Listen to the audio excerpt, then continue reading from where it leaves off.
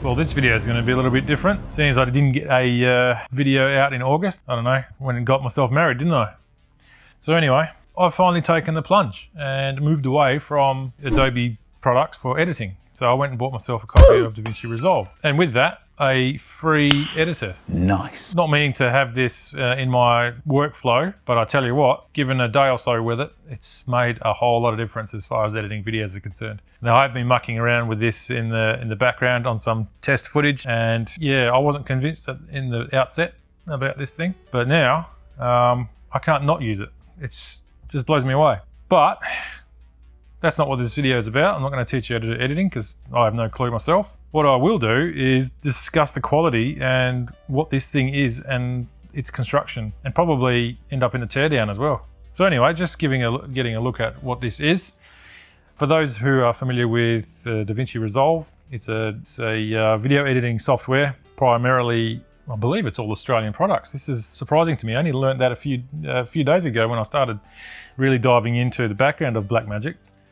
And I thought that something like this is designed, if not produced, in Australia. Blackmagicdesign actually manufacture hardware as well. Whether that's in Australia or not, I don't know. So what this is basically a timeline editing device with anyone that's got, you know, sort of familiarity with how video editing works. We've got a shuttle or a jog wheel here, which is fairly weighted, and you can zip up and down the timeline in your project. You can change different modes of that shuttle and jog control. You've got trimming and setting ins and outs and transitions and whatnot. You can place certain clips on the timeline with these buttons up here. You can do multi-cam arrangements. So if you're shooting from more than one cam, you can use these buttons here. But enough of what this thing does. Let's look at the quality. So the look and feel, this thing is solid. It's pretty weighty. I haven't weighed it yet, but it's definitely got a quality solid feel to it, and it's more weighted to this dial. So I'd imagine there's some sort of counterweight attached to this dial within the unit. Gives it a nice heavy sort of tactile, well, not really, there's no detents or anything. It's completely smooth, but it's definitely got some heft to it. So zipping up and down the timeline with that. The deck itself is solid. There's no deck flex in this thing at all. There's no movement. It's well put together. The key feel is very soft and linear, so there's no obvious clicking. For those familiar with the Amiga keyboards back in the late 80s, early 90s, very similar key feel, very linear and direct, and it does feel quite feels quality for that way. The back, we have a USB-C connector. Let's get some light on here so you can see what's going on. Yep, the USB-C connector right there. Nothing on the other side, just the same wedge-shaped profile. Okay, so we'll weigh this and see how we go.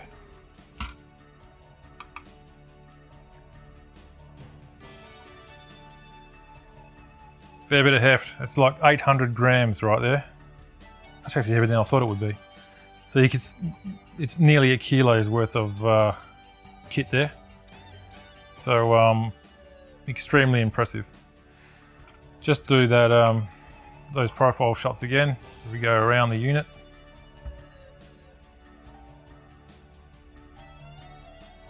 And you might notice that you've got a bit of a ridge all the way around.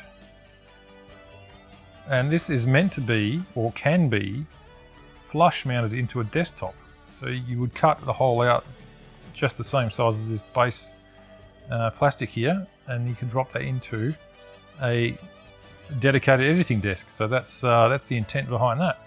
Also, this has Bluetooth functionality, so you can connect to a Bluetooth enabled laptop or desktop, I guess, and use this editor completely wirelessly. It does have an inbuilt battery.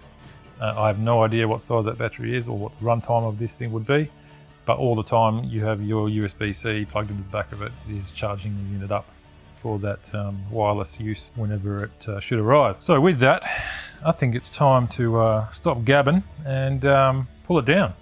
Let's see what makes this thing tick. So I do believe there is more than the 2 screws that's shown in the bottom here.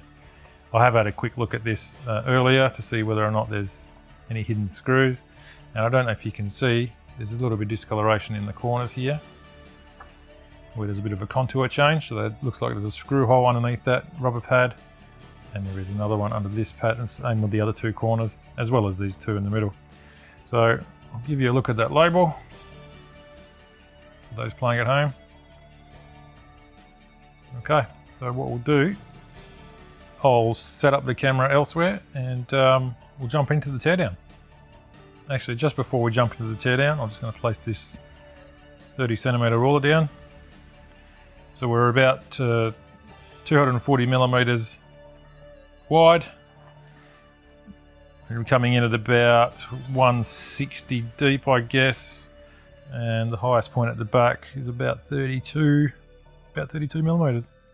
Righto, so I'm actually quite fond of this little unit, so I don't want to destroy it, but I'm going to open up mine so you don't have to. So let's get started. What I want to try and avoid is taking off these rubber feet in its entirety, because I think we only need to expose each corner.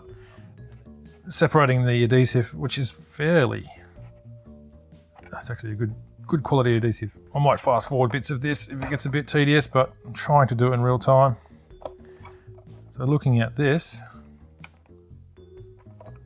seems like there's a screw hole there. Once I actually get through the glue, which is retained on the unit. Oh, that was under my fingernail. Yeah, that wasn't pleasant. Okay, yeah, so one screw hole there. They seem to be Torx head screws. Okay, we're getting ballpark. There's another one there. There we go. Well, that's good, because that means I'm not going to destroy too much of these pads and they can actually go back without too much drama. How's that look? Yeah, done the same thing again. We've separated the pad off the glue and the adhesive pad has actually remained. Oh, there we go. We're starting to lift it now. Another Torx bit there. We've got one more. I'll just move this out of the way. So yeah, I never actually intended to get any hardware, but the software was bundled. Sorry, you bought the software and this piece of kit was bundled with it for pretty much the same price as buying the software outright. Well, I thought, oh well, let's go with that. I think the deal is actually still running at the moment. I'll just tore that pad a little bit. Oh well, minor casualty, but certainly not detrimental. In any case, we can put whatever rubber feet on this we like. It's not that big a deal. I'm actually making a mess on this one. Bear with me a tick.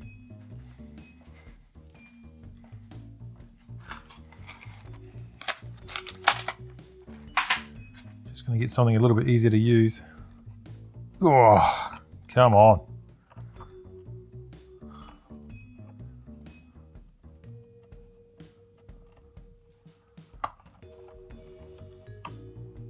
Well, I'll be using the editor to edit this bit out. Or not. Come on, let's do it. All right, here we are. Little bit of a munted attempt right there, but I think we'll be okay. Well, that's all 4 Torx screws exposed. Hopefully they're all the bloody same length.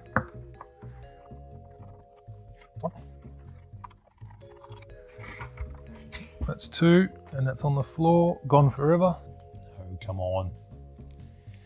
I want to find, there it is. Okay, that's good. So far they're the same length. I'm a little bit out of sorts. I haven't done a teardown video in ages. Come on. A little bit of the adhesive is stuck, stopping the screw getting out. Oops. A little bit more manipulation right there. There we are. And we've got 2 left in the center, and that should release us from the top and bottom cover without too much hassle. Now unless it's got 30 molded in clips around the periphery, but we don't know. Okay, all the screws are the same length, so take that to note. All right, things have definitely loosened up. And we don't quite have it. Oh, here we are. Hey, well, there's an 18650 cell. Well, there's the battery that runs in this thing. Well, that's all it is. Okay. Okay, you can probably just see that in there. It appears to be a little JST type connector. But I don't want to force that. There we go. And the 18650 rechargeable lithium-ion battery, and it is rated at 2600 milliamp hours or 9.6 watt hours. So just bear with me a tick. I'm just lifting this up so it faces onto the camera so you can see it. So that gives you an idea of the inside of the unit. There's a couple of chipsets around here. This is the back of the encoder. And that seems to be another board. Oh yeah, it's just a separate keyboard. All joined up by small flat flex connectors. A little tiny IC there. That's probably the USB-C, USB IC right there. So we know the back's off.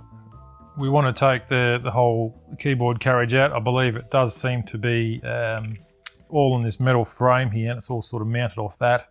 But I'd imagine the optical encoder here would be a fixed shaft unit, and this dial would come off. So what I might do, I know that this rubber actually should just come off because it's just a, yeah, look. So that's a band, so it should just pop off. Oh, I just noticed that it's actually got a button filter. I don't know whether it does have an active button in it or not. Don't know why it would have, but anywho. And we do have a little hole on the side here, which I believe does appear to be a screw. What type of screw is that? I'm not sure. Let's have a closer look here. See if I can get you to see down there. It does appear to be a screw there. Now, slightly off axis, so I can see down there. Yeah, mate, it does appear to be another Torx bit, or at least an Allen head. Not too sure, but I'll just pause the camera and I'll have a look. Oh, yep, that fits. Let's see if I can back that off. Oh, too easy. There is the shaft that rotates the optical encoder on the inside, but is there a mechanical connection? Yes, I'd say there would be. So I would have to remove these 3 screws, and then that whole assembly will come out with the carrier board, I'd imagine. So that's Phillips head.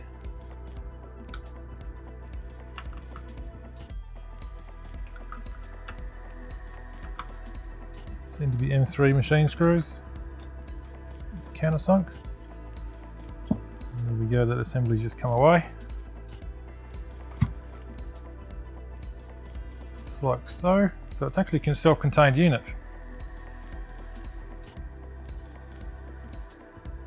There you go. Definitely optical encoder. So we can probably pop that out. And there we are.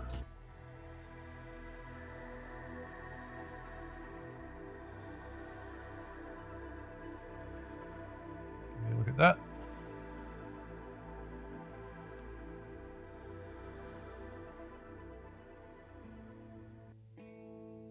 Not much to it. Not much at all. Zero play, side play in that shaft there. So it's top quality gear. Beauty. So all the weight must be and is in the aluminium knob here. So that leaves us to undo all these other screws. You can see there's a fairly hefty steel plate, and it does look to be carrying all the switches and whatnot. And I think once we undo all those screws, the whole keyboard and subframe will come out, and we can have a look from the other side. Okay, I've just got my cheap nasty calipers here. 1.4 Pretty sure that's zeroed, yep. 1.3, 1.4 mil steel chassis there. There you go. Now I'm not sure if I actually recorded that last bit where I pulled the key off. I'm going to do it again anyway because I don't think I was recording. You can see there's the cross type spigot that the key just presses onto. So it comes off fairly easy. So there you go. Some of these keys, actually most of these keys have an LED in them. When you first plug this unit in, it doesn't work. Nothing happens, no lights, no nothing. It's not until you install the software and then the software recognizes what this is and then basically turns it on and gets ready to function. There's some sort of switch down here, some sort of button. It's probably a mode select or reset or something or other, I don't know. But it does have Bluetooth capability. Now, if you can just see, just in there, you can see the hint of a Bluetooth module. And that is what gives us our Bluetooth capability. But apart from that, the other side of the board is just the switches for the keys. Now, I don't think there's any reason to tear this down any further, but at least it gives you insight on how this unit actually is put together. That there is an STM32, so it's a microcontroller. And we have a battery charge controller here, which I imagine is close to the battery for this unit here, so that looks after the charge and control and condition of the battery. This IC here is the USB controller, STM32 sitting in right here, and I'm not sure what this guy is here unless it's just some localized power regulation, but I cannot see a inductor, at least on this side of the board. Well, I doubt it would be on the other side of the board where the key mechanisms are, but it could be some other sort of switching or multiplexing given the size of this keyboard, so it's probably a multiplexer of some sort. It does have a lot of extra lines running towards it into this point, which is coming from keys, different switches and stuff. So I would suggest that there's handle some sort of I/O expander for the rest of the keys, seeing as this is only a run-of-the-mill STM32. But at a guess, but it seems to be a reasonable assumption. So yeah, that's the teardown, and I'm quite impressed with the build quality of this kit. Well, it's not really a kit, but this device, and basically they're giving these away with copies of Davinci Resolve Studio 17. So I am keen as hell to get this footage onto the PC and start editing it and putting it together. Hopefully I can string together a half cohesive video, and hope you enjoyed watching. See you in the next one.